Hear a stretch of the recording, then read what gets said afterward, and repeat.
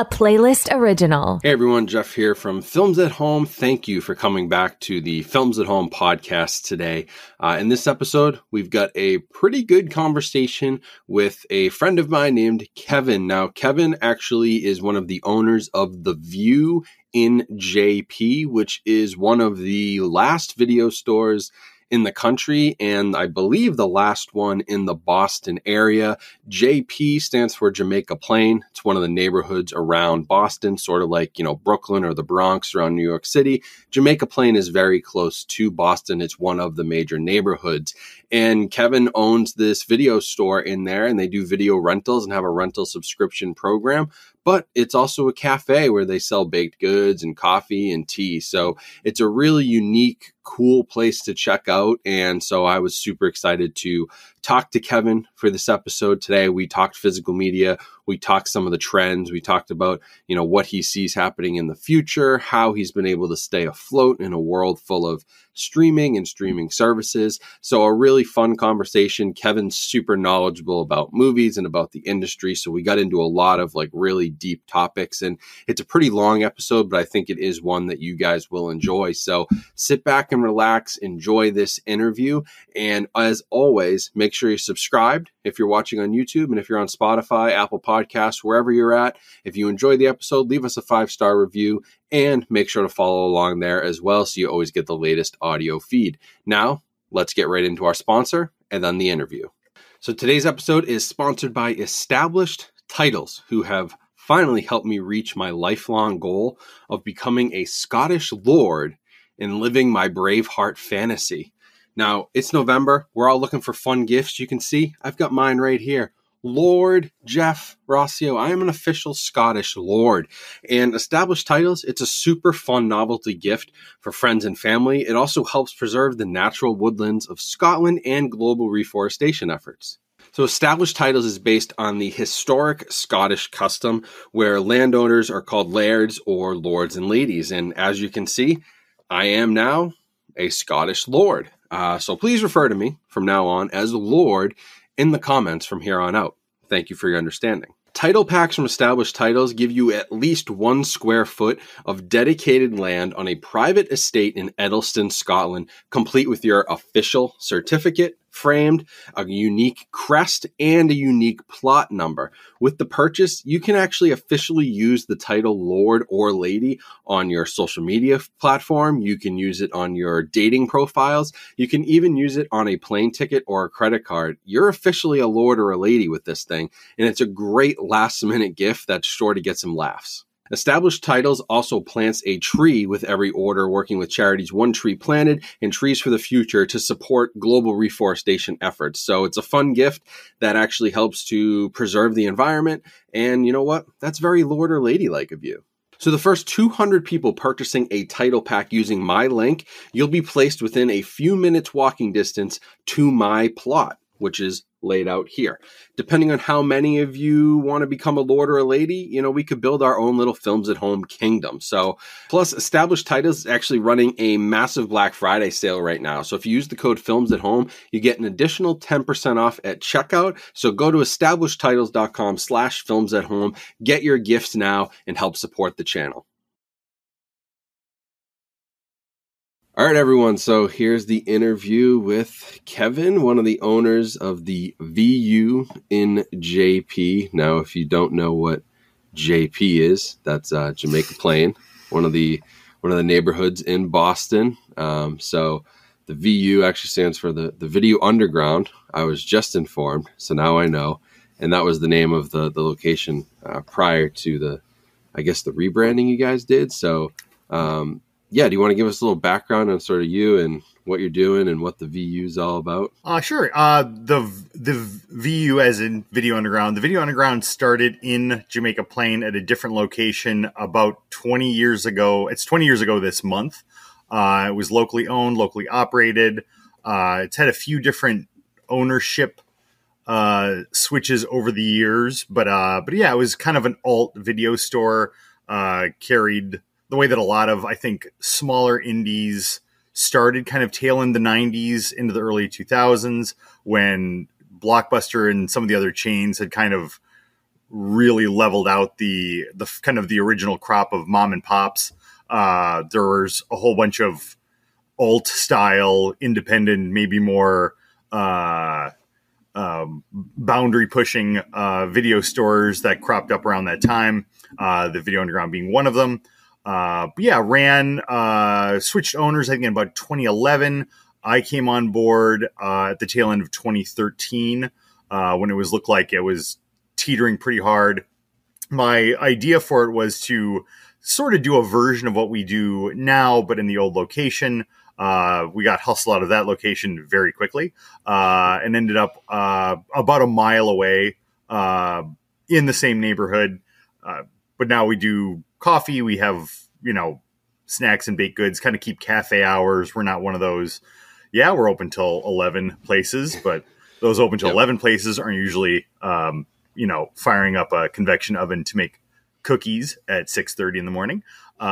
So yeah, but that's, this is kind of, pandemic hiccups and everything else aside, this is kind of what I thought would work and what would make sense in this location. We still maintain a video library. I still think of us as very much a video store.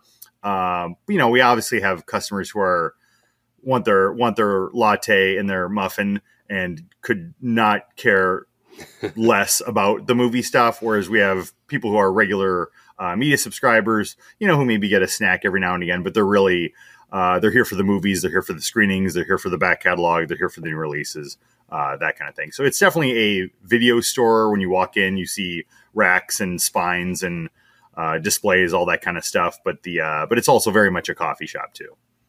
Yeah, I love the idea of that because I think it is nice. I mean, just to differentiate too, so you can get different people in and expose them to the video store aesthetic without it necessarily having to be a video store. Like you said, you could get a coffee if you want to, but also while you're there, there's all these racks of movies, which is super cool. And then you guys have the micro cinema too, the screening room, right?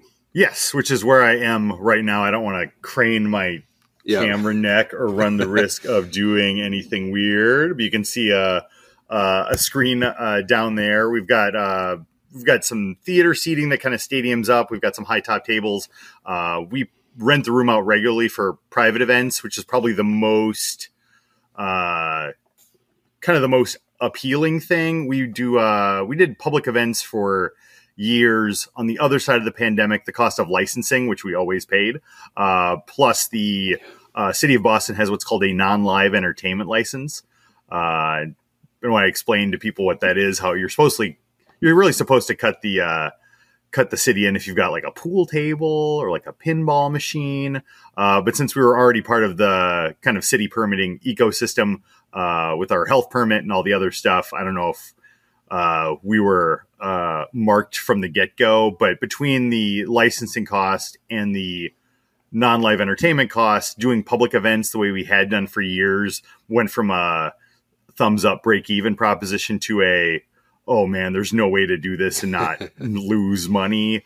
So now we basically just do subscriber screenings for people that are part of our media subscription tiers, which is, it's not what we envisioned, but if I could go back to 4 years ago, there's a lot about the world that in our and running a business in Boston that would not have would have seemed far-fetched at the time. So yeah, we do subscriber events on Fridays and Sundays, but most people, when they find out about the screening room, they want to have a party, they want to get their friends together, they want to, you can play video games, they want to watch a football game, they want to watch a basketball game. We've got a whole bunch of dates booked for the World Cup, but it's a place where people can kind of congregate and watch something. Sometimes it's a movie, sometimes it's a family of five playing Mario Kart and someone leaving in tears. Love it. We really run the gamut in terms of events and what we can accommodate. Yeah, no, that's super cool. I love the idea of that because I don't think enough places have that sort of gathering space for movies. I sort of, people, I guess I try to build one in my house with a home theater where I'm like, I want to be able to like screen movies and like have friends or family over and watch stuff. And, a lot of people obviously don't have access to that or the means to do that. So it's really cool in that you do these events and, show these movies, but also give people the ability to rent it out. It's that cultural type thing that is missing from so many places, where there used to be so many of these little indie movie theaters and video stores where you could gather with people who had similar, mindset and talk movies. And it's just like, it's disappeared with streaming. It's like you have Twitter, and it's like, trust me, nobody wants to get into film conversations on Twitter. It's a mess. I don't. Yeah, I mean that's not to but when you say social, so much of what we think of now as social media, not talking to a human in real time that you can see. And I think we try to create spaces for that, both in the screening room and out on the floor. I mean, you can have a conversation with someone can join in the conversation, but it's impossible for it to go the way so many Twitter conversations go, or like letterbox comment debacles, all that kind of stuff. I mean, the people being able to connect online about movies is awesome until someone makes the decision to make it awful, and they can really dig in on it, and they've got all the time in the world. And, when you're forced to talk to someone one-on-one and they say something you disagree with, when you're standing in front of them, you're not going to, you're more likely to not just kind of level insults and, check the Wikipedia page for the movie real quick to see if you can catch them in something. You have to listen to someone, they have to listen to you. It's a way different dynamic. And the way people meet in the screening room, even the subscriber screenings, now that they're not public, people still meet each other. People still see someone from the last thing they saw, that kind of thing. And the subscriber events are not always, sell out big crowd kind of thing, but people end up getting to know each other, and they see people at similar events and that kind of thing. And there's a social component of that too, even if it's not interactive in the strictest sense. Building familiarity with your peers, or a peer group, or this kind of subset peer group. I think there's still value in that. No, definitely. Yeah. There's a huge, and that is what's missing from the internet is Planet Earth. Yeah, Planet Earth, period. But it's great that we have all this access, and I can talk to somebody in California or in Japan about movies and connect with each other in seconds. But you're right. It's like, you wouldn't just walk in somewhere and just start screaming in somebody's face about how you didn't like Star Wars in the latest trilogy. Yeah. That somebody would do you would have a civilized conversation, hopefully.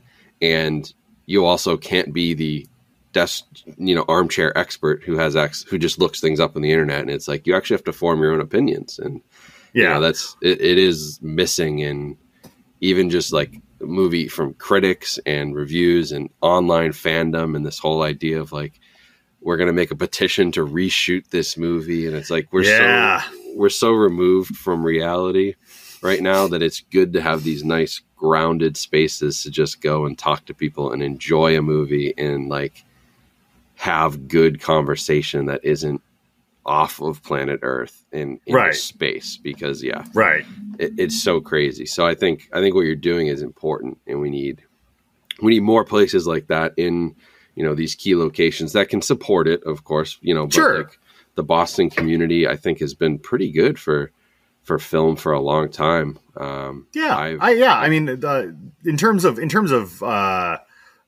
cities, I mean, on some level, the Boston metro area is really an embarrassment of riches for film goers. I mean, between you have rep theaters, you have the museums, you have the universities, you have the smaller colleges, all that kind of stuff. I mean, you can, and again, this is always the pandemic always casts a pall on all this stuff, but you have so many opportunities to check out a variety of films in a metro area like Boston. I mean, I don't ever worry about Boston being no longer a film hub between the larger festivals, the smaller niche genre festivals, all that kind of stuff. I mean, I think Boston's going to be fine. I do worry about smaller towns, quote unquote, flyover country, where I am from. If your local cinema is an AMC and it's some number of miles away, yeah, your opportunity to see things in a theatrical setting, in a social setting, with a group is limited, and always feels like it's any minute could become even more limited. And that's of great concern to me. There's not, there can't be an Alamo Draft House in every small town.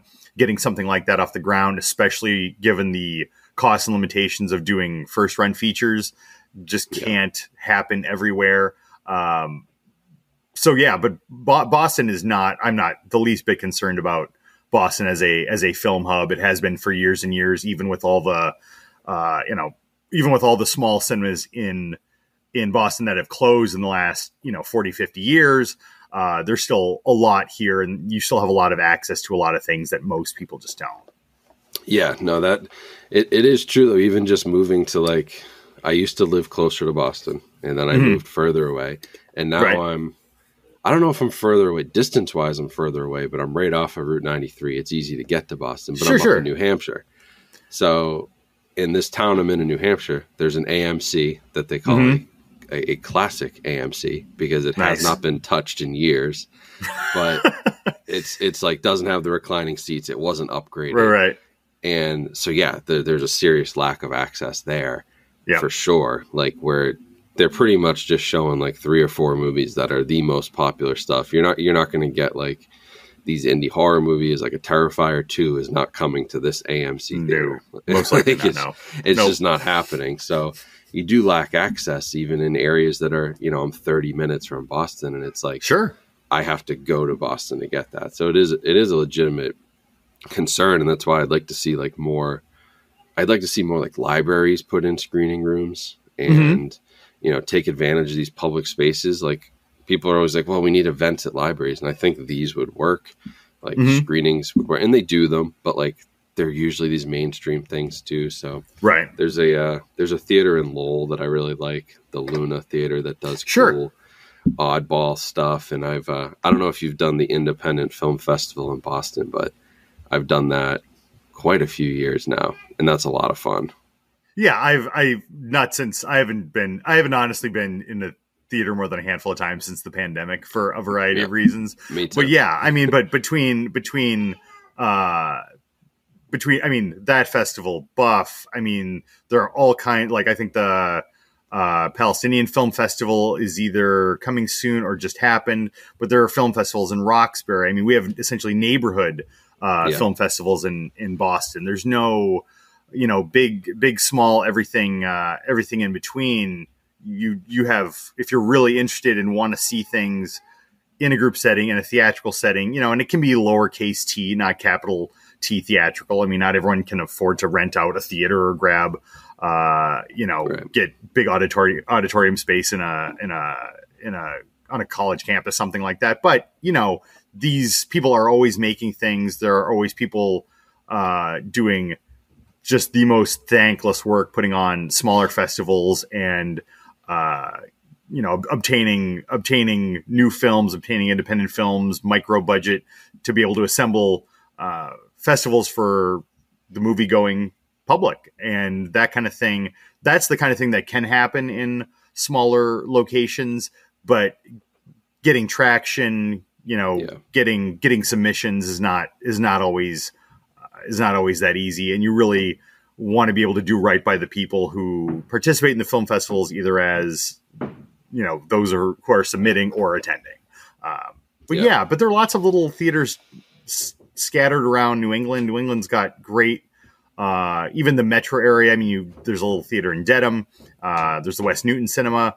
And I'm hoping that as I say these names that they're still open, and I just didn't check my, I'm not trying to accidentally thoughts and prayers, a small cinema, but even in the smaller towns around the metro ring, there's lots of opportunity in the metro areas. It's just increasingly fleeting, thin, and narrow in lots of other places around the country. Yeah, no, it is. It's tough, and the same goes for video stores. So I am curious, what with. I mean, it's 2022 now. I could have asked this question in 2015, but sure, with or, everything on some level 2011. I mean, I think it's I think when Netflix by mail probably peaked somewhere 2010, 2011, something like that. And I think that's a weird little understated blow that a lot of the remaining independents and mom and pops took at that time before streaming really came in and started throwing body blows the following, 3, 4, 5 years up through today. But yeah, I think that the video store as a cultural institution still has value in the abstract. As a business and as something that though people would actively seek out and conduct business where, you give some money and I take some money, that kind of thing. It's definitely, I think it's a niche market for sure. You're drawing in a variety of different kinds of people looking for different kinds of things. It's just a comparatively smaller pool. There's really, at the end of the day, the convenience and quote unquote value for money that streaming provides is just something that no one can match. But I always tell people that, how do you keep this going? How do you do this? Like, well, I don't know how most brick and mortar anythings, can compete against online shopping. I mean, the immediacy of a brick and mortar retail, anything, whether it's, it could be electronics, it could be kitchenwares, it can be toys, anything like that. Every brick and mortar is competing with some of the biggest companies the world has ever seen in terms of pricing and in terms of convenience and selection and everything like that. And I don't really think video stores are that much different. I know the immediacy of being able to pull something up on your streaming device, your phone, your tablet, that's that one step faster than, couple clicks and your item will be delivered tomorrow. It's just that much more convenient, but it's still the idea is you're still competing against major retailers, huge companies, all kinds of resources. Competing against them with anything is tough, and it's not something that I think you've got to. That I think doing retail by itself is. I think it's too hard, personally. I don't think there's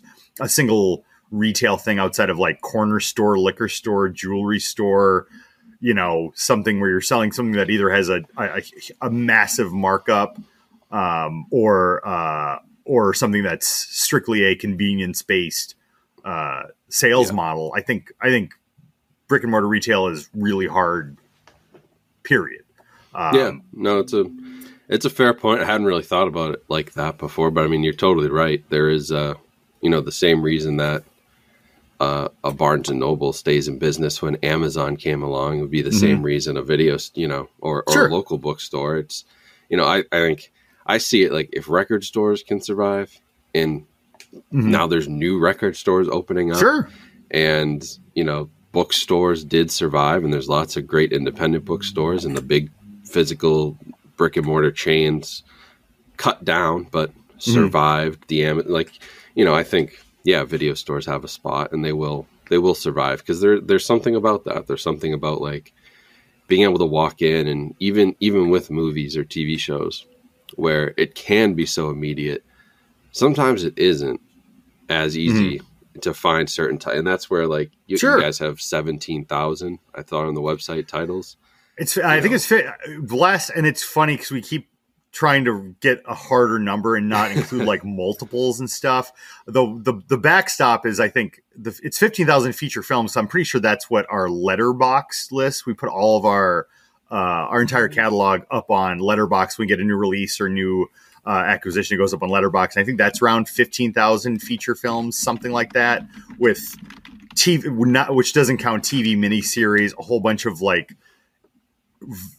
A pretty big collection of independent, like undistributed customer made local things, that kind of don't, probably exist maybe like on a like defunct YouTube channel or something like that. That doesn't count. So basically that's what Letterboxd has are the things that Letterboxd has that we have. And I'm pretty sure that number's up around 15,000.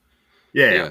But that doesn't count a whole bunch of other things that we also have. But I think that's a good backstop number in terms of discs. It's way, way, way, way more than that.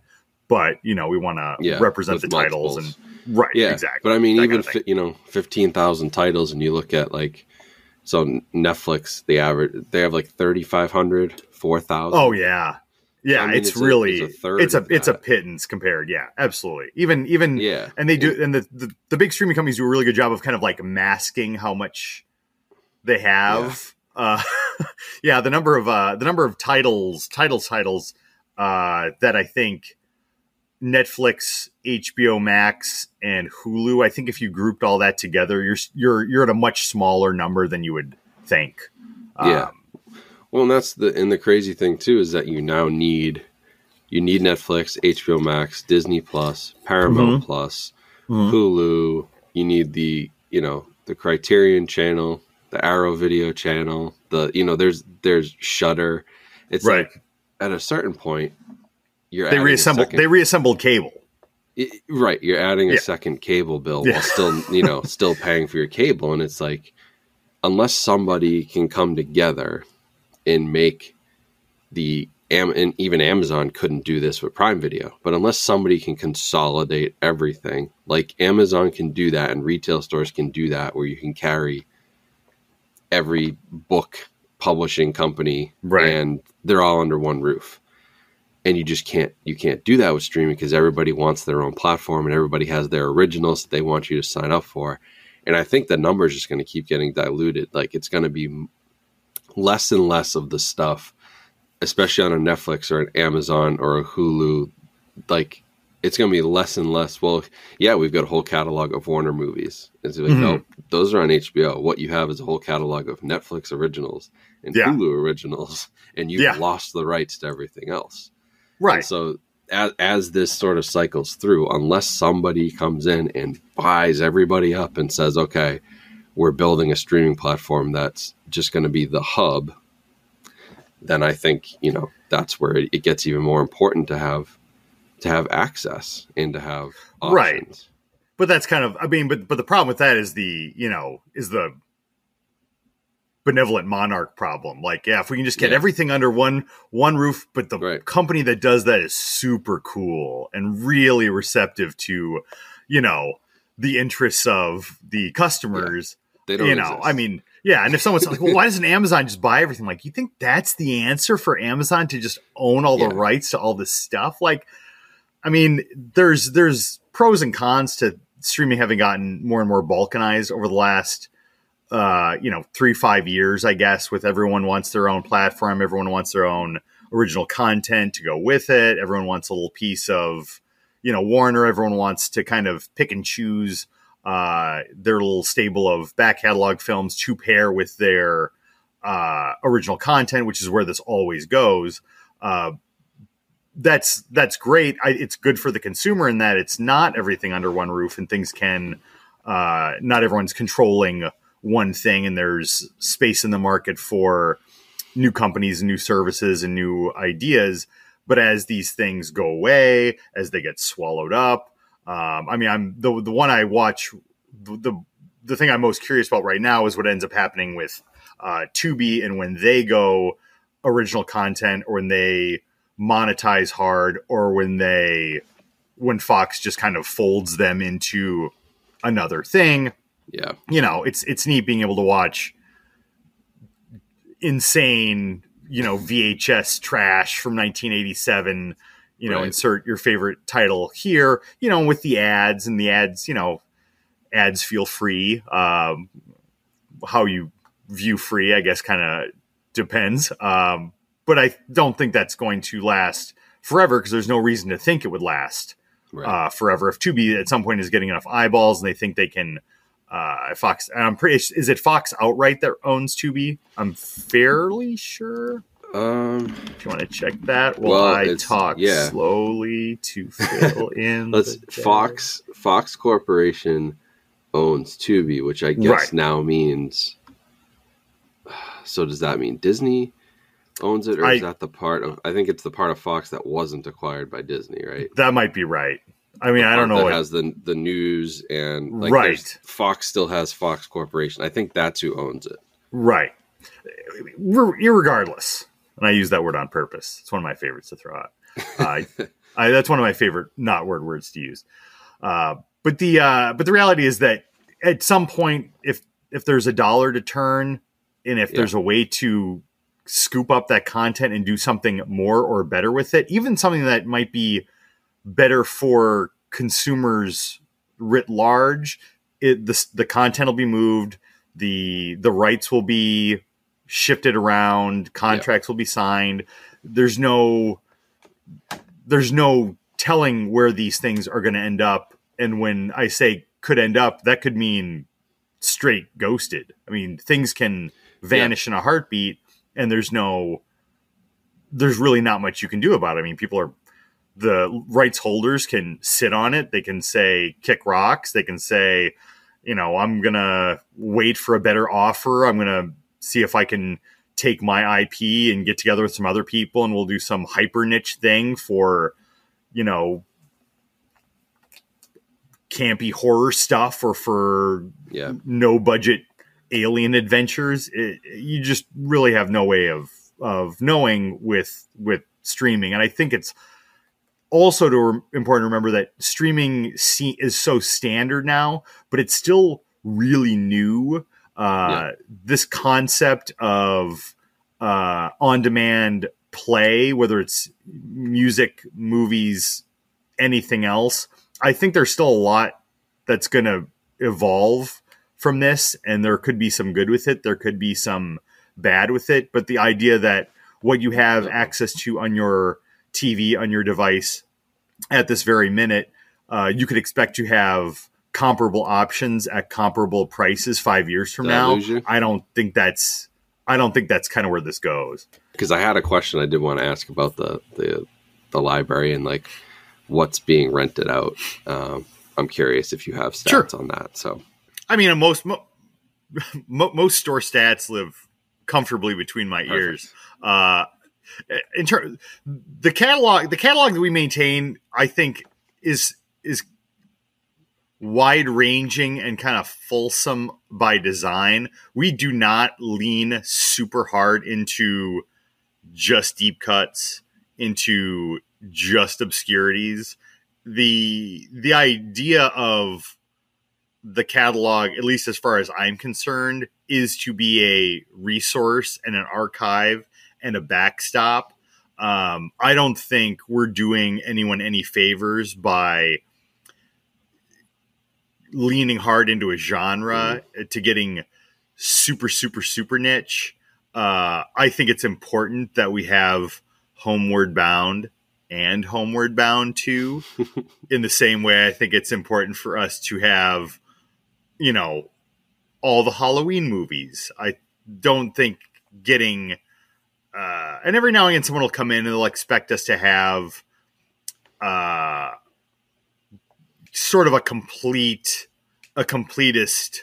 section for something that I would consider to be very niche. We don't have thousands of a certain thing outside of, movies, English language, non-English language, stuff like that. It would be easy for us to pick a lane and run really hard at it and kind of abandon mainstream releases, to abandon family films, to abandon,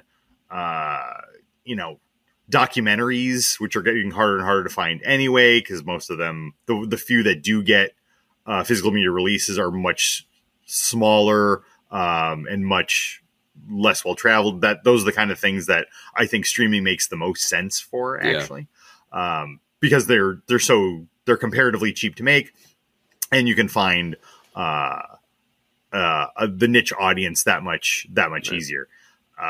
but we do have, I always say we have every decade, every genre, every language.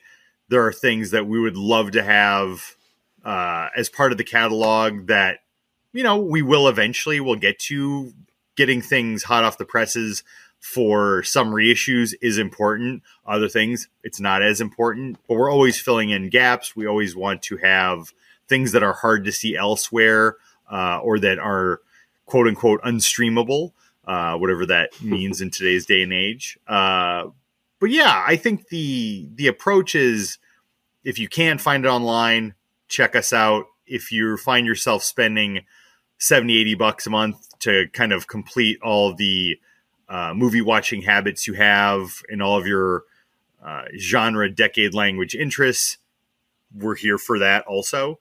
But yeah, for some people, we're a red box with a front door, every week, like Bullet Train Nope, the week before something. Those are two of the new popular titles, but not really. They're not peeking over the new release rack where the director wall is and be like, ooh, what Hal Ashby movie haven't I seen? There are people that just do not give a crap about any of our back catalog. There are back catalog offerings. There are also people who don't really look at the new release rack much at all because they're marching through their Cronenberg, they're marching through Fritz Lang, they're marching through Bergman, and that's what we offer them as a customer. Right. We have a bunch of families where it's one for the kids, one for the adults. So the kids will watch Trolls World Tour again while the parents check out a new release or, something they've been meaning to see. We have a bunch of people who pick up subscriptions seasonally. October is a good time for people to pick up a month or a 3-month and scoop in maybe some of the holiday releases that they won't be able to find elsewhere. So the catalog is supposed to be user friendly. It's supposed to be broad. We're not here to kind of snob out on people. We're not interested in making people feel dumb for not knowing a variety of titles. I don't think that makes sense for a variety of reasons.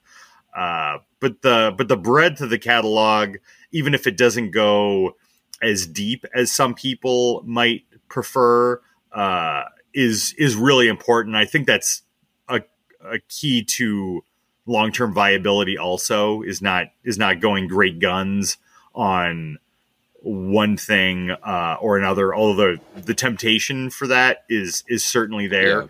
But I think if you're doing something this niche, being as broad as possible and saying, yes, you have something that's certainly not an art house classic while having some of those art house classics that someone else is seeking out.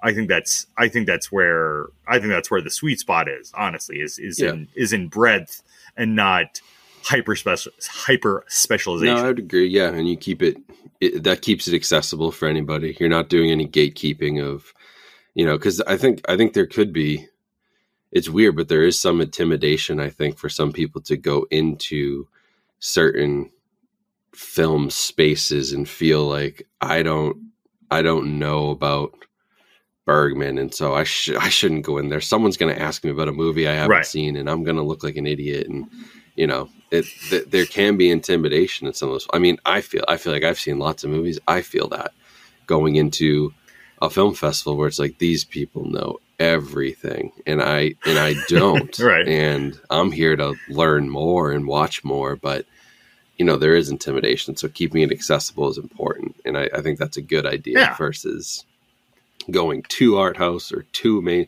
You go too mainstream, then you're just blockbuster. But there's a middle ground where you don't have to be the super niche art house.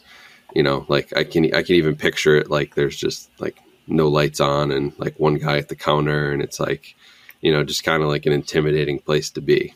And I think it's fascinating how that kind of video store clerk trope thing persists. I don't know how, especially even among we have customers who are born this millennium, and even they're like, oh, well, I didn't want to say something dumb. Like, I don't give a crap if you say something dumb. Like, I'm not going to tell you your taste is bad or that you're looking for stupid movies or something like that. Like, I just don't. I know that was a thing but that was a thing before some of these kids were born, and it's stopped being a thing when they were, in diapers. I just don't understand why that's, I mean, it's, if your expectation going into any business is abysmal customer service, right. I mean, come on, like that's not, and I know people think that it's kind of neat. Like, oh yeah, I told him what my favorite movie was and he grumbled and turned his back to me. Like, I don't think that's, I don't know. What was it? It was the last season of Stranger Things. They had to go to the go to Family Video of all places, which I thought was a laugh riot. And as someone who is a frequent Family Video customer, being from the Midwest and knowing what the Family Video experience was all about, and then the guy being a clown for no reason. I mean, I know it's played for laughs, but people really do still think that when they come up and ask for a movie and it's, there's a movie called, She's the Man. I'm like, yeah, we got She's the Man. We're watching on the store TV like a week ago. Like we're not. I'm like, oh, you're watching that, huh? Well, maybe if you see Yojimbo first. Like, no one talks like that. I hate that crap. I'm sorry. I know I'm just kind of digressing now. But the idea that the person at the video store is supposed to be rude. It's funny because I don't think no one's supposed to be rude. That person has now moved online, and they're the ones that tell you on Twitter that your opinion stuff. But you'd never catch them in person because, right?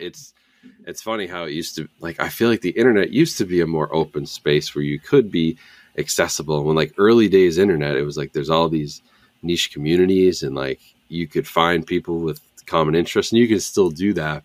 And then you go to a video store. And there was that trope of like, this guy's going to make fun of you because you're like, She's the Man. And now it's like flipped. Now it's like, if I say like, I'm looking for this movie on Twitter, they're going to be like, you're an idiot. Why don't you watch something that's like more serious and, traditional. And then you go to the video store and you guys are like, oh my God, yeah, we have that movie. That movie rocks. Like, yeah, I mean, and there's definitely like pre-clout internet, pre-social media internet and post.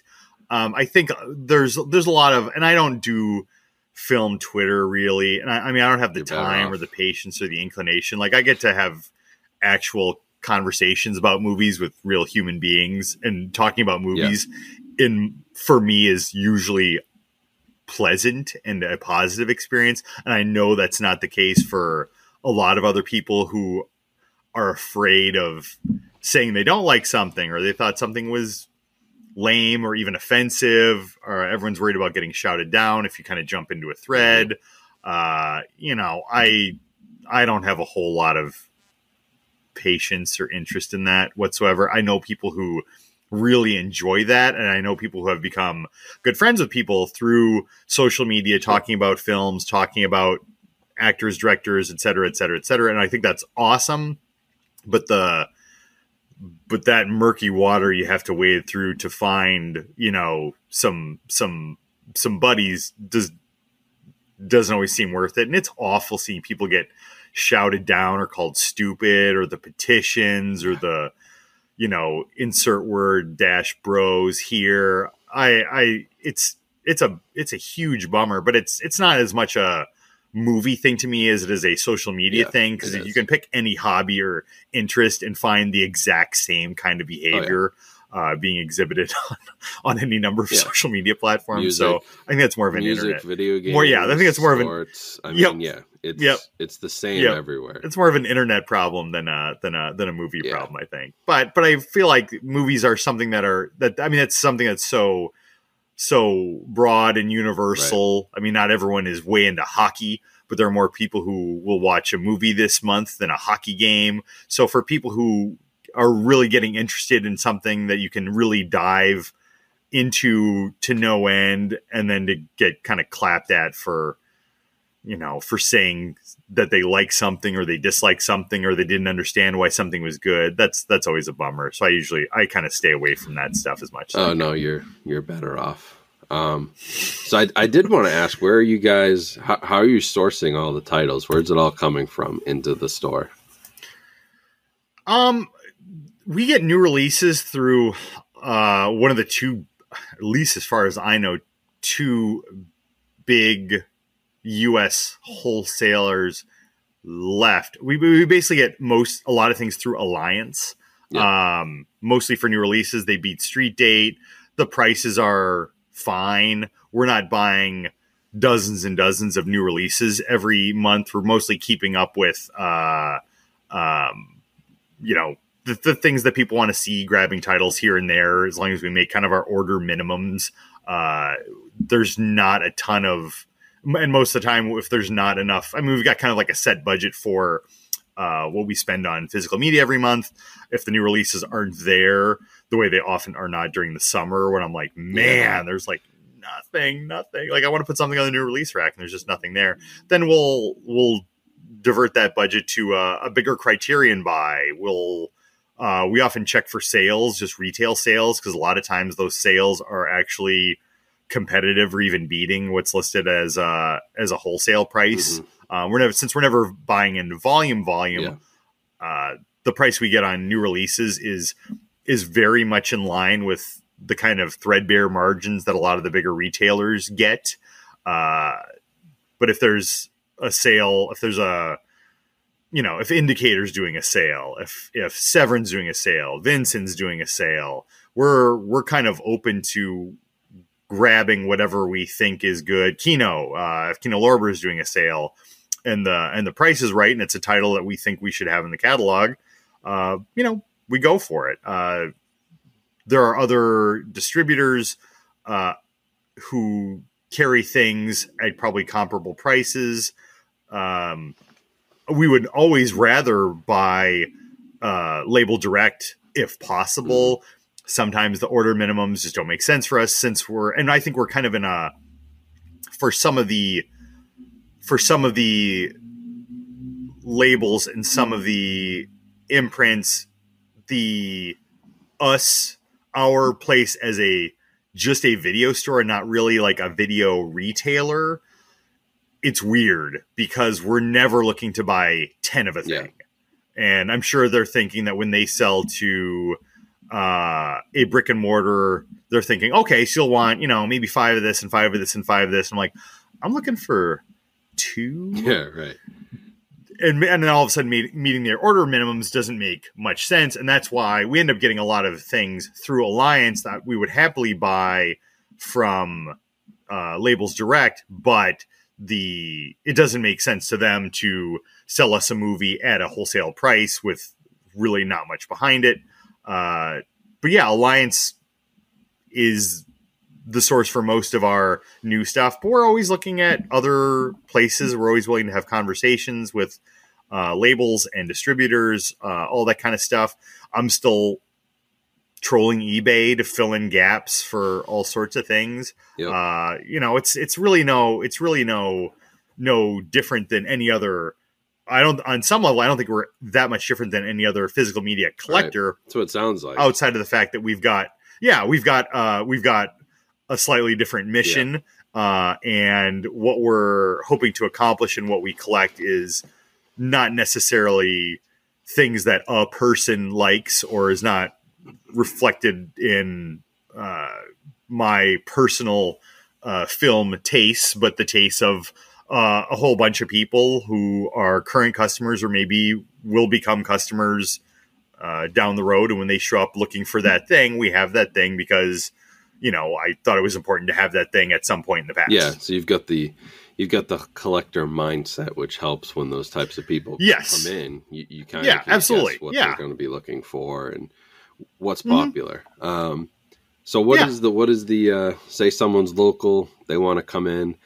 What's the deal? What are the deals? How do you sign up? What's the kind of process? Because I don't think it's a little bit different than like, anybody, walks in a Blockbuster, right? Like you guys have sort of a subscription service where you set up different tiers, right? Right. It's a subscription model. It's all like flat fee, unlimited swap. So the base rate, the plan most people are on are 2 titles out at a time with unlimited exchanges for $20 a month. There's all kinds of perks. I mean, it makes you eligible for the member screenings. It waives the base fee on renting out the screening room. There's price breaks on 3 month, 6 month, and annual. There's some other tiers with more perks and more swag stuff, shirts and mugs and all that crap. And tiers that allow you to bring more people to the subscriber screenings, that kind of things. There are some people that split household on a larger membership. There's some people who just get the 4 at a time because they can only get to the shop a couple times a month. They want to make sure they're getting their fix for whatever they're looking for, or whatever their watching project is, that kind of thing. But you get to determine the value for money. We don't do late fees. If you hold movies past your date, it just, renews itself, that kind of thing. The whole late fee, we switched to subscription only, I think in 2017.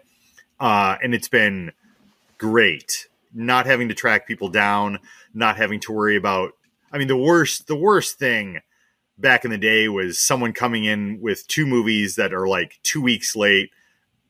And they're like, yeah, I didn't get to watch either of these.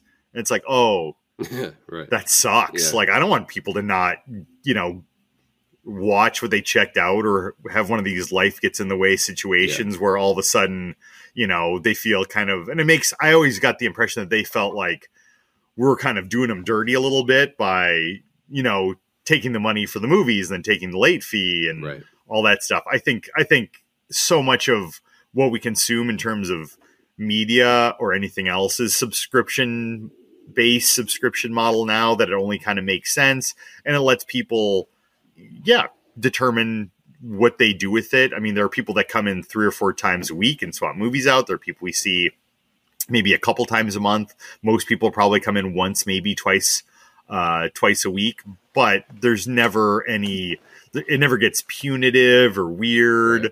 Do people hang on to some things too long? Sure. But if they're spending $20 to hang on to that stuff, that's usually an incentive to obtain another copy, or maybe, the DVD of this has been out for a couple months, let's get the Blu-ray, let's get another DVD, something like that. So there's always a way for people to leverage the membership, the subscription to the hilt, but there's also a way for people to use it and not feel like they're wasting money, or that they're getting kind of boned somehow on the whole thing. Yeah, no, I think I like the model at $20, unlimited swaps, 2 movies at a time. Sure. What's that? That's what Netflix costs. It's not at this point, you pretty much have access. I don't think it's cost prohibitive. No, I think, again, I would have even expected more, but so that seems fair, and you get all those perks too. So I think that's a pretty good deal. So if you're in the area, I would say go for it for sure. You must get a lot of do you get a lot of students too in college? There's so many college kids around that area.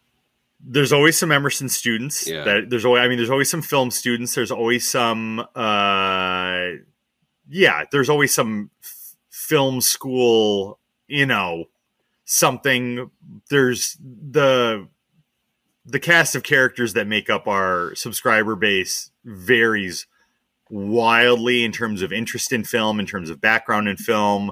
We have filmmakers, we have film instructors, we have film students, we have just regular old doctors and architects and dishwashers and, artists. And there's really not, people are like, what is a typical VU customer, like media subscriber, look like? Yeah. And I always have a really hard time with that, because I'll even, I've done phone interviews, or people have sent emails to, here's the questions I'm going to ask, and I'll look, and I'll who rented movies the day before, and I'm like, I can't turn this into an archetype. It just doesn't. Yeah. It doesn't work. Most people, we do tend to get more film buffs, I guess. If you look at what's checked out at a given time, it's not just Fast and Furious movies and,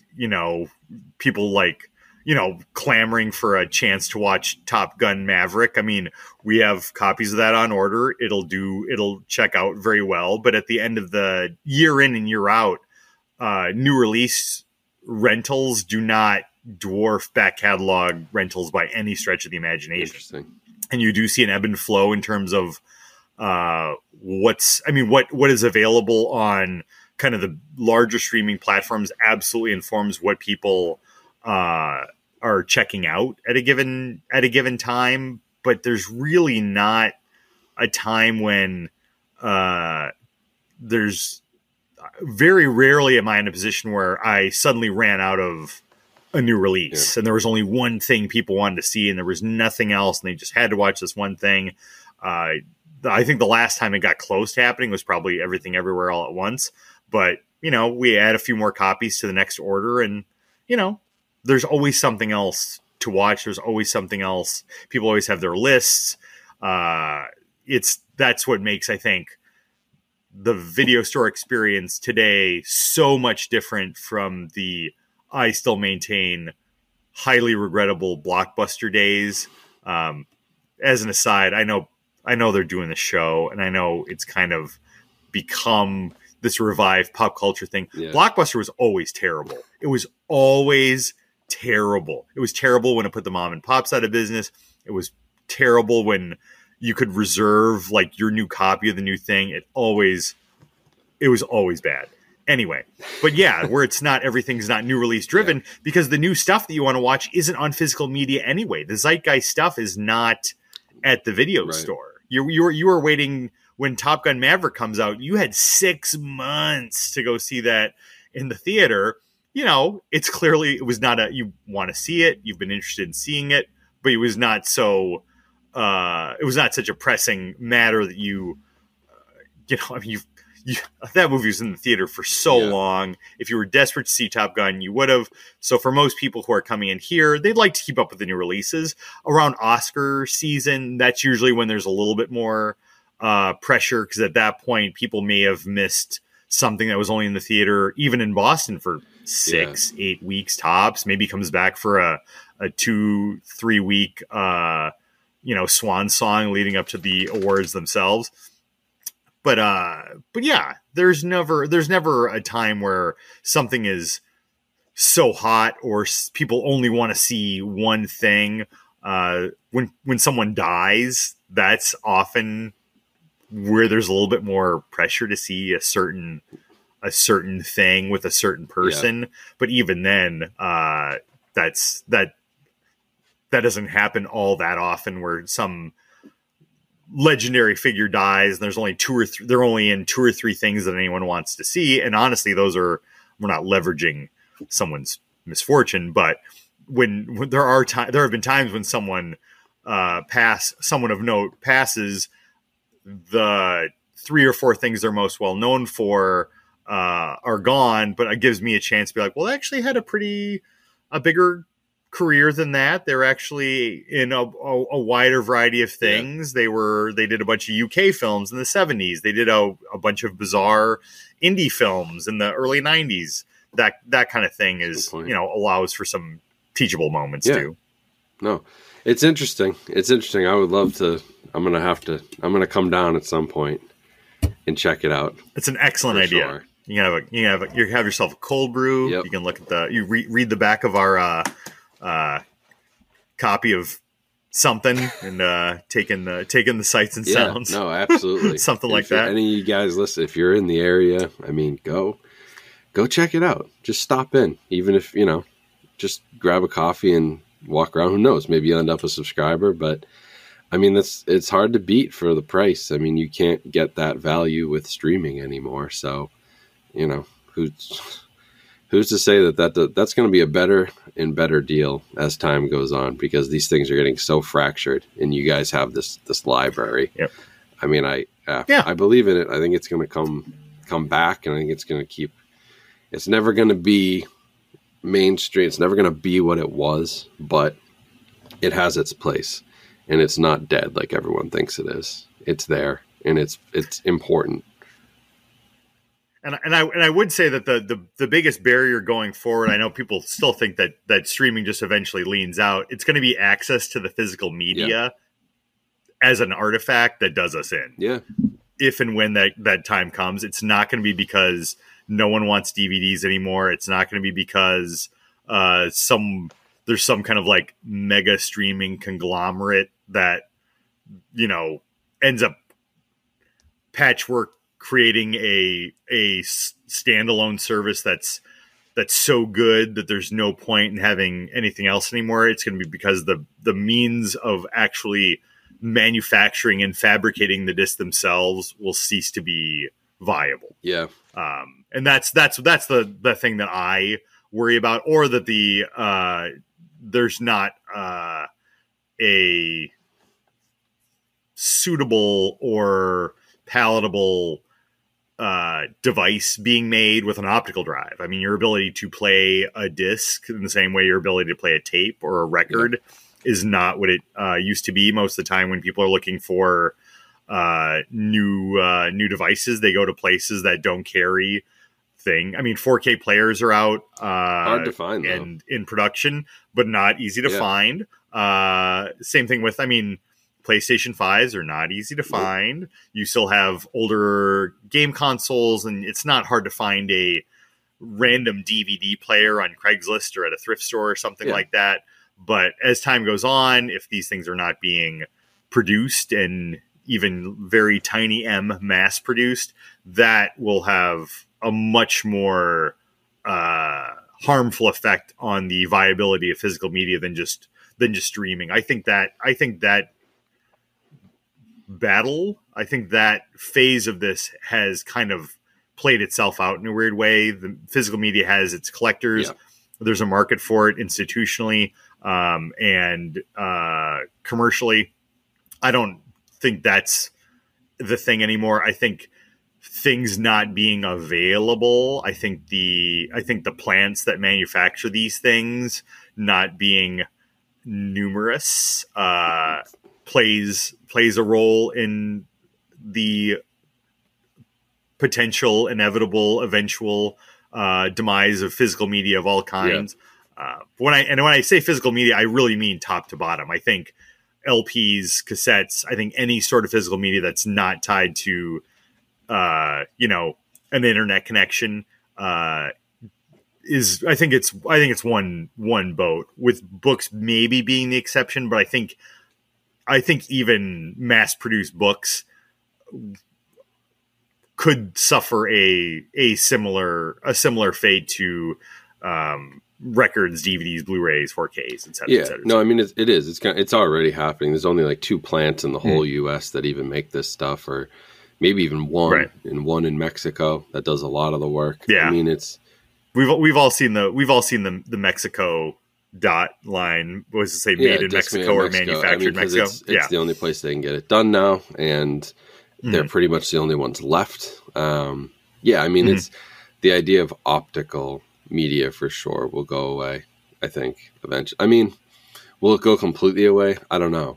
Like, will it disappear off the face of the earth? Only if the technology disappears.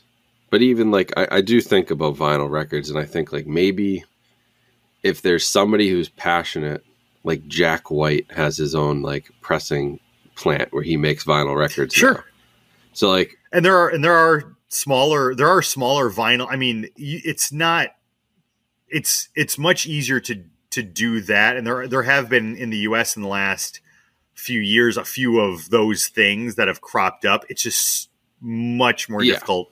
Unfortunately, it's going to shrink production sizes. It's going to shrink how many are out there. You're going to have limited editions of almost everything because they just can't make 100,000 of these. But I could totally see that happening for movies where like like Scorsese and his foundation or something would be like, well, we want to maintain this, so we're going to set up a small little place that makes discs, and you buy them from this, just like Jack White did, or like the Coppola, his team in the restorations they do. Like someone's going to take it and do it, but it's not going to be showing up at Walmart, Target, even Best Buy. No. Like they're gone. So then it has to go to either online retailers or the mom and pop places that want to keep these things alive, just like vinyl. I mean, yeah, sure, now you can find like Taylor Swift's vinyl record in Target, but it's like, that's pretty much it. I mean, that one's mass produced because of who she is, but like you're not going to find because it's got her picture. Yeah, you're not going to find most. Yeah, I mean, like it's a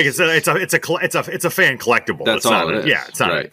And so you'll still see some of that, but yeah, for like these labels like Kino or Vinegar, like they're going to have to sort of like branch out on their own and start to like replicate and manufacture discs, or these things are going to be gone. So it'd be interesting to see like who adapts, where's it go. But I mean, at some point with the way storage is going, like optical media is just not the best way to store files anyway. So there's going to be a point in time where it's like whatever the equivalent is in 15 or 20 years of a USB drive that can hold hundreds and hundreds of movies, and you don't even have to worry about file size. Like that'll be your new physical media will be like in the kaleidoscape, like that sort of like download an uncompressed file somewhere. So it's not streaming. You don't need an internet connection to watch it, but like it's not going to be a disc in a player. It's going to be high quality delivered in a different way. Like I just, that's the way I see it going. I guess, I mean, I can see that as a possibility.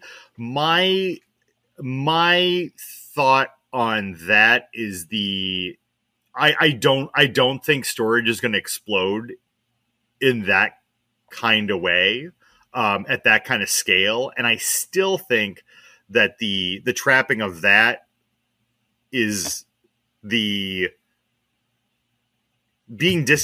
not being internet connected, and that internet connection not going to a server farm that will always have way more capacity than anything you can hold in your hand. I think files are an important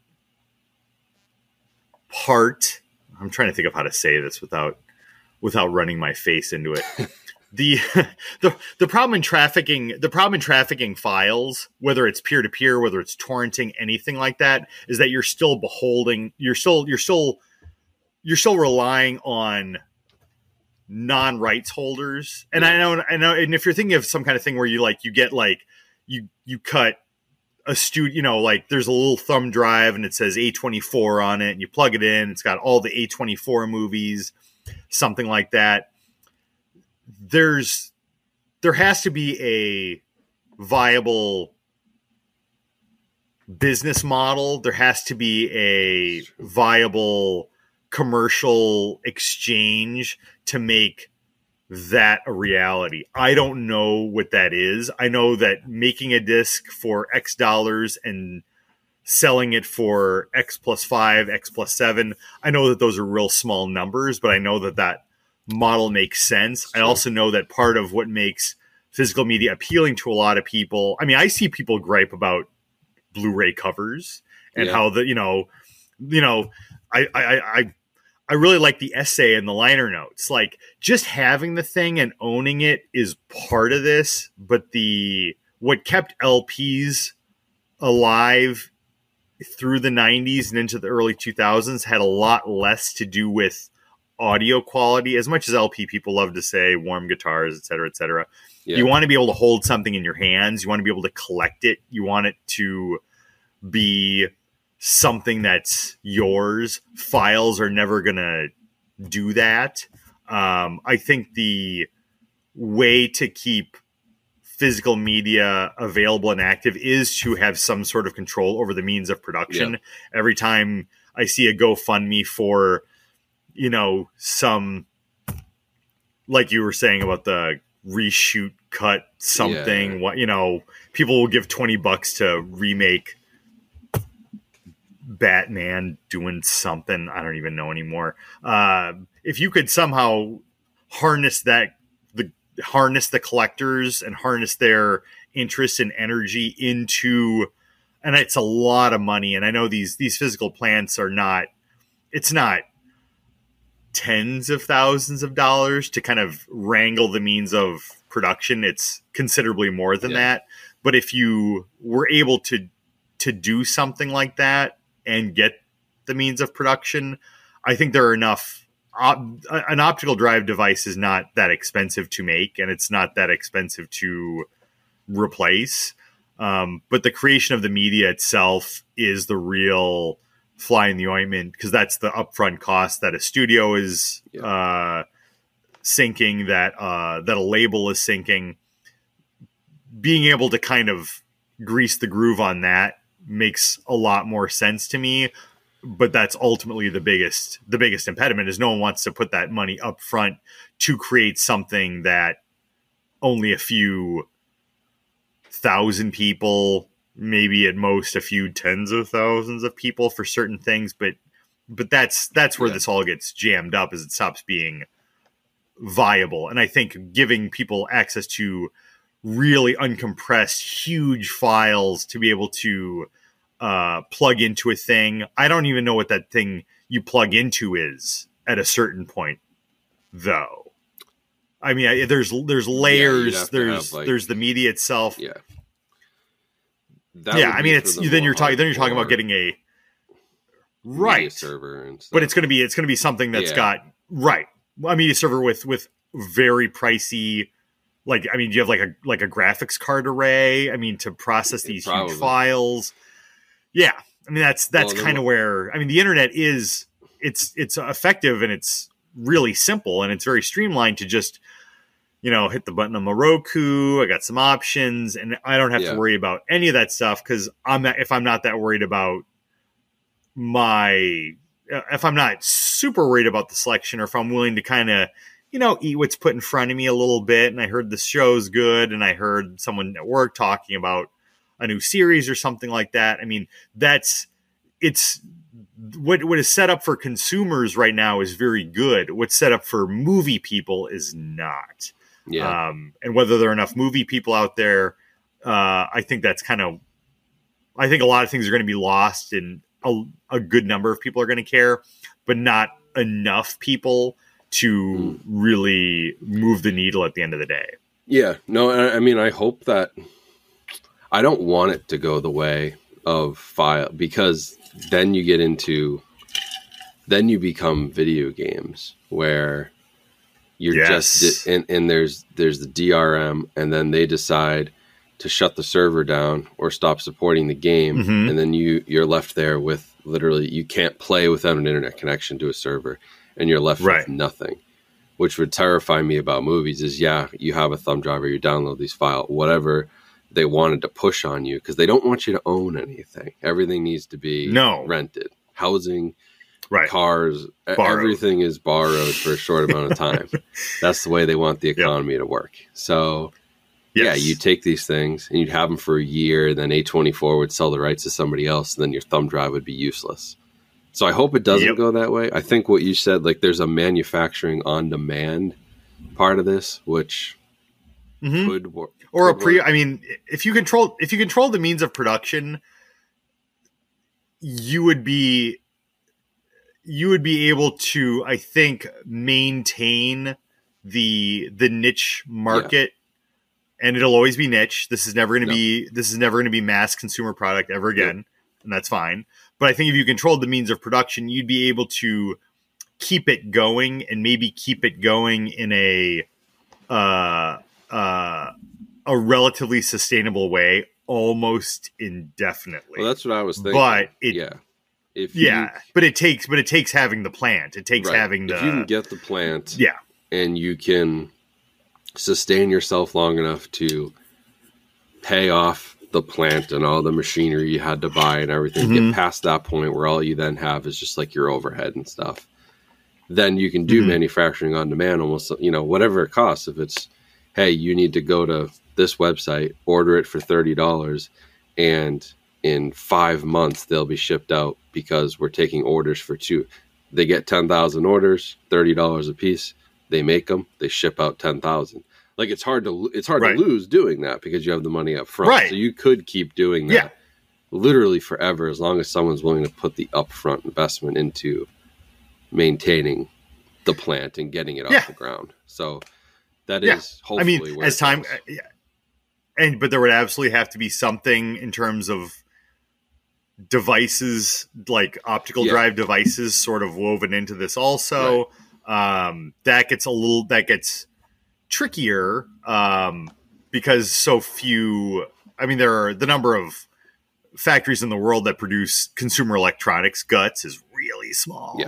And everyone knows about chips and all the electronics supply chain issues we have dealt with over the last few years.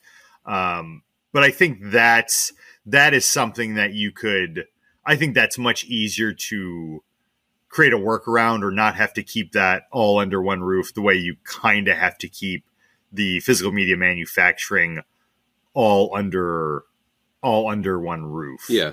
But it's still going to take it. But it's like we talked about with the, if there's one streaming service to rule them all and everything was in one place, so whoever is in charge of that has to have good intentions, right, or at least has to have skipped the part in economics about how you can leverage a monopoly.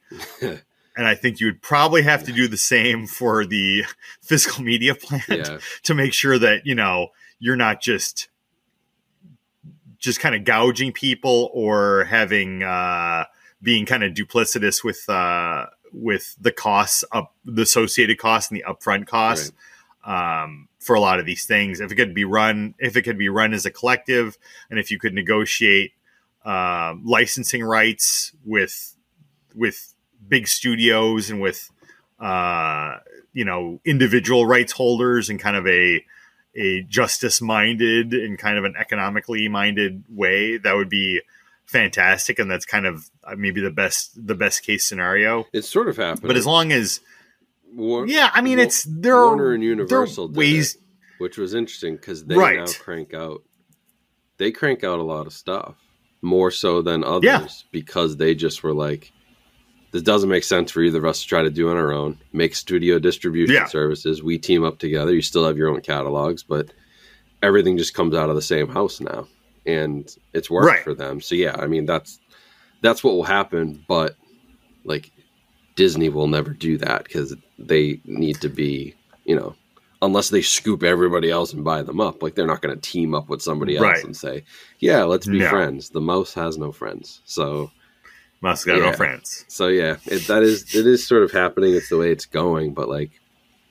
yeah, you need good intentions from people, which is right. And you need people to be okay with the idea that not every industry is a growth industry, and that the making an amount of money that looks like a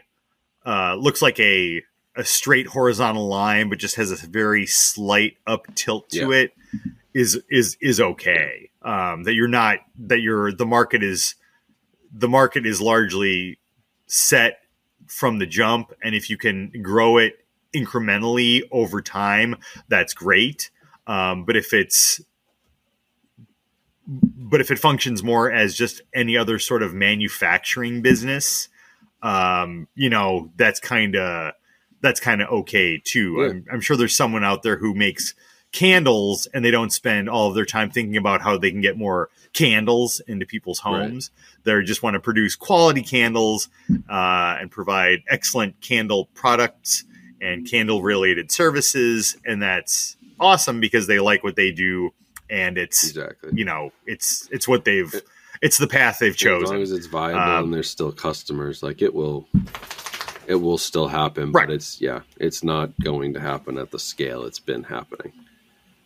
Right. And it's not gonna, and it's the life of physical media is not going to be determined by a lack of interest in movies as a concept, or there's no lack of interest in existing IP, I don't think, or content as it's currently being created. It's mostly the nuts and bolts of are there enough dollars in this to make it worthwhile? And for a lot of companies, distributors, studios, etc., the answer is no. But there are maybe enough people out there to keep that kind of thing going. I just think that the odds of the benevolent overlord being a physical media person are way better than than on the streaming side. That's I think true. If someone actually scooped up everything and figured out a model, and you can figure out a model where it's just if Amazon was able to get a licensing deal for everything everywhere, there would be no more Prime except for the original content, and it would basically just be $5 a movie on everything forever. And now you're talking about kind of the worst of all worlds, where you can watch Amazon original content for free, but to literally watch anything else, $2 an episode, $5 a feature, take it or leave it. You've got nowhere else to go. And I know people always think that that's the moment where torrenting, it's a weird sentence, where the torrenters step in and create a digital backstop for all this stuff. It's never going to be pervasive enough, and it's never going to be platformed in a kind of way that makes for a low point of entry consumer experience, or makes for a legitimate platform to disseminate this stuff in a way that gets around the big companies. Yes, and it's not, I've just never really, it's not accessible enough for people either. It gets too confusing for a lot of people on even how to do it and how to do it safe. Like, unless they make it safer to do and more accessible. Right. But at that point, if they're doing that, then somebody's running it as a business anyway at that point. So then it's a moot point. It's or using your computer to mine Bitcoin, or doing. I mean, it affords a lot of really unpleasant opportunities when you're talking about, you know, kind of gray zone legality and unfamiliar. I mean, I think if that happened, and people would just kind of suck it up and just know that every time they want to watch a movie with their friends, it's going to be $5. Yeah. And I think Amazon could maybe put that together if they ate Netflix and maybe one or two other things. They could put enough of a lean on. Or maybe Amazon has everything but Disney, and then you have two, and then Disney has their thing and Amazon has their thing, but Amazon's got all the Universal, all the Warner Brothers, all the whatever, and then you've got the duopoly that this often, you know, duopolies are very, very common, and I wouldn't be shocked if all this balkanization ended up in a duopoly that looks very much like that, with Disney kind of free rolling all their original IP on a format, and some other company, you know, kind of taking an a la carte chunk. Yeah, it will. I mean, but no matter what, it's Disney is Apple, Amazon is Android, Disney is Apple, Amazon is Microsoft. Like, Amazon would have everything and would have more and would be like more open. Yep. Disney's going to be kind of closed door. We have our technology. Like, it's going to happen, whether it's Amazon or somebody else, but Amazon seems like the natural person to step up to the Disney giant, which already is sucking things in. So that's probably where we're headed. And I don't know. Who knows what this thing's going to look like? It's a very interesting industry because it's one of the last where, like, there is so much fragmentation still, and they're just now starting to they've always consolidated, but, like, look at everything. Look at food. It's like Nestle literally owns everything, and you just don't even know it.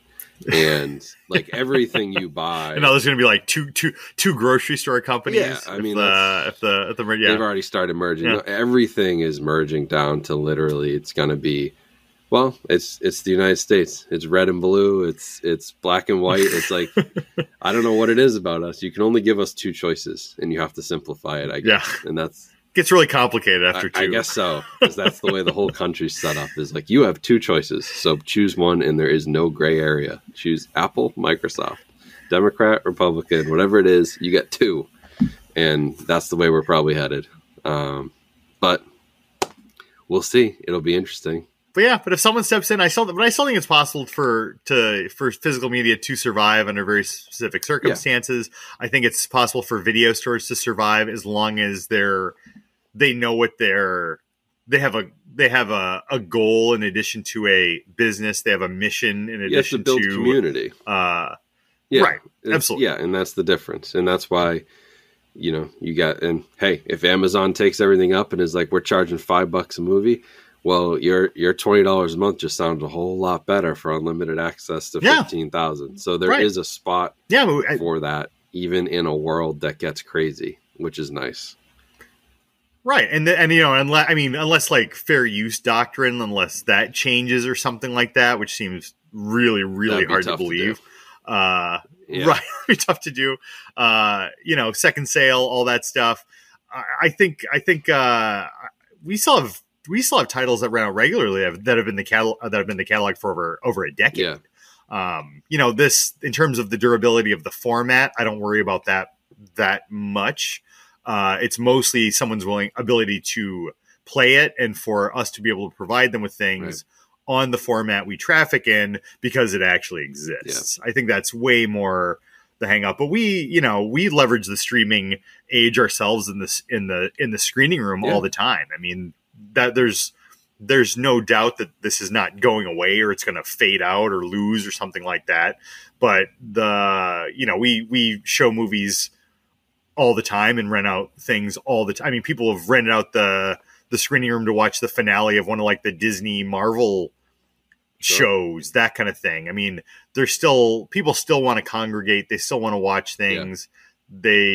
How they consume their media, I think, means a lot less to them than being able to watch the stuff they want to watch, and participate in the zeitgeists, whether it's the new Game of Thrones thing or the new Lord of the Rings thing or whatever new show is out or whatever new movie people are talking about. They want to be able to consume these things. Streaming is just easier, more convenient, and more cost effective, but it also is perfectly conceived for everything to be disposable. That's I think great if you're a profitable content creator, or if you can borrow billions of dollars to crank out hundreds of hours of new content every month. But for movie people and for film buffs, insert your term of choice here, cinephiles, what physical media provides, I think, is not going to be addressed by streaming services or by broadband companies. And eventually those things are probably going to be one thing also. And I think physical media will always backstop your quest to see everything by a director, to dive in further into a film movement or a time and place in movie history. I think that's where this stuff matters in a cultural way, even if it doesn't matter in a kind of fashionable way or in a fleeting kind of way, I guess. I mean, I don't want to say that no one's going to be watching Game of Thrones 5 years from now. I don't think anyone's going to be watching Game of Thrones 5 years from now. I don't. I often feel like, well, no, I mean, it's never going to go away. I'm like, when was the last time? I remember when Orange is the New Black was like the biggest thing ever. Yeah. No one watches these shows anymore. You're not supposed to, because you're supposed to be on to the next thing. It won't go away. If the media's there, but you're not right. I've watched every episode of Game of Thrones. I'm not picking on Game of Thrones either. I'm just saying, like, these big zeitgeist, big cultural. I couldn't see myself going back and doing that again anytime soon, unless I had a reason. Like, I have a 1-year-old son, so like, if he's 16 and is like, I've heard this Game of Thrones, like, this is what I would do with like The Sopranos or something. I'd be like, I didn't watch that because I was too young. Now I'll watch it. Like, I'll watch it again with him, but I'm not going to sit there and watch it over and over again. You're right. Well, and we used to keep up with TV a lot more, as the store did. I don't see the point anymore because people don't return to these things. Right. I mean, our one Blu-ray copy of Videodrome will check out more times in a year than we will get even requests for certain shows or seasons or anything like that. And most of the time when people do come in looking for shows, it's something that's like Danish, or it's something that we can't provide them anyway. And the lag time between the shows airing, especially for like Netflix stuff that just gets batch dropped. I mean, it could be a year and a half later. You could have already marched through 2 new series by that point and not really give a crap about the thing it's anymore. All disposable again. That's what it is. All that content's disposable. But and it's supposed to be. That's by it's by design. It's all disposable, but a movie like Videodrome, you could watch that several times. I mean, there are movies I've watched. I will watch Game of Thrones once. There are movies that I don't even maybe like as much as I liked Game of Thrones that I will watch 2, 3, 4, 5, 6 times, because there's also time commitment too. It's like, okay, in 2 hours I can get the whole story, or in 80 hours I can get the whole story. And it's like, but the 80 hours in the whole story when it's spread out, when it's all when it's a buffet and not a restaurant, that there's some real appeal to that, and it feels like value for money when the season drops and that your next 7 to 10 TV nights are booked because you're going to get through this thing. And, I think there's some comfort to that. And there's definitely that is kind of the social component to streaming, I think, especially with series, is that, you and your friends can make sure you don't spoiler alert each other and talk about, the thing, and kind of watch it in sequence, or kind of take turns going over to each other's houses on Friday nights to watch the latest episode of whatever. And there is a social component to streaming in that regard. I'm not saying that streaming is just a solitary activity, because it's not. I think the pandemic was very instructive about how things like watching parties and how the streaming services figured out a way to make the group watch thing possible and kind of and palatable to more people. But the reality is that these things are going to come and go, whereas films that have a certain commercial appeal, critical appeal, social appeal are going to be around much longer than a TV show that's trending for 3 weeks and then no one ever kind of talks about again. No, you're spot on, and I hadn't really thought even about it in that way. But you're right. I mean, there is something about the movie versus the TV show, even in just the way that that's consumed, and why you saw TV shows disappear from physical media first. I think for good reason. They were more disposable. Yes. This was a good conversation. I didn't know where this was going to head, and we're here, but this was good. I really enjoyed this. So, hopefully you guys listening got something out of this, because I think we dove into a lot of stuff and covered some interesting territory that I haven't talked about previously, on the podcast, surprisingly enough. So I appreciate you coming on for sure. This was good. I'll definitely have to stop by. Where can, get your plug in here before we go? Where can people find you online? Where can they find you in person?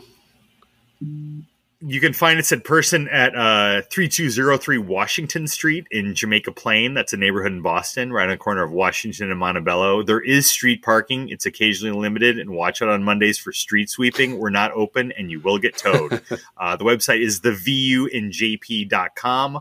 All the social links are on there. We had one TikTok go viral, and then we kind of stopped paying attention, kind of freaked us out. But we do regular posts on Instagram, not as much on Twitter because it's gross. And we got a Facebook page, but the website's got the parameters for signing up for a media subscription, renting out the screening room. Our inventory is listed on there. It's updated every day. Keyword title search. But yeah, we have 15,000 feature films. Plus growing every week, every decade, every genre, every language, all subscription model. But we do pre-order things for people. If you're a collector, hit us up. We can let you know what we can do for you on that front. We're also a full service coffee bar. We roast all of our own beans, full espresso menu, whole bunch of movie titled themed, goofy drinks, that we just make up. We're open 8 to 6 Tuesday through Saturday, 8 to 3 on Sunday, closed on Monday.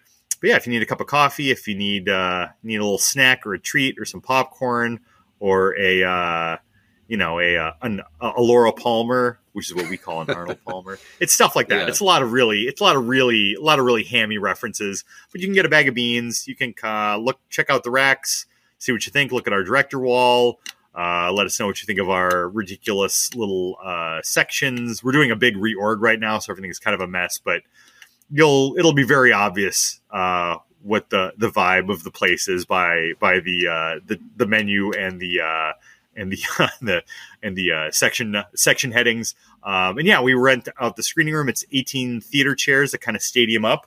I can't see real well. But it's 12-foot screen, 700 watt receiver. We've got different optical drives. You can bring in a game console, but we play off region media. We've got a VCR hooked up to it. It looks not awesome, but it does exist. But there's not really much we can't put up on the screen that you can't watch at home. You can log into your streaming services. We make some of the basic stuff available. Obviously, our media catalog is available, but you can rent out the room for a group of your friends. We've done everything from like book signings to birthday parties, everything in between. Cool. You can watch fun stuff. You can watch serious stuff, different formats, languages. It's all available. You can pretty much make a day of it, make an afternoon of it. Cool. It's a good time. No, it sounds like a really good time. So yeah, I'll put all the links down in the video description too, and in the Spotify, Apple Podcast links, whether you're listening or watching, whatever you're doing, I'll put all those links down there so you guys can check it out. But Boston's last video store, right? So go yes, support. Very much go so. Support. Go but there is one in Maynard though. Yeah. I'm always kind of keeping tabs on the ones that are still kind of like in New Englandy, and I know that there's one left in Maynard. I always try to like let people know that we're not and I only mention that because people are like, so you're the last one like in America? No, like, no, we're not the last one in America.